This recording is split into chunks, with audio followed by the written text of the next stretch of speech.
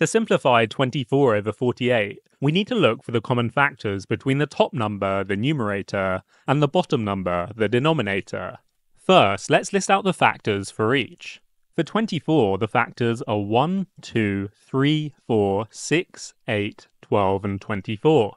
For 48, the factors are 1, 2, 3, 4, 6, 8, 12, 16, 24, and 48. So the largest common factor between 24 and 48 is 24. This means we can divide both the numerator and denominator by 24 to simplify the fraction. Dividing the numerator 24 by 24 gives us 1. Dividing the denominator 48 by 24 gives us 2. So after dividing, the simplified fraction is 1 over 2. And we know that 1 over 2 is in its simplest form, because the only common factor between 1 and 2 is 1. And when 1 is the largest common factor, we know that our fraction has been simplified.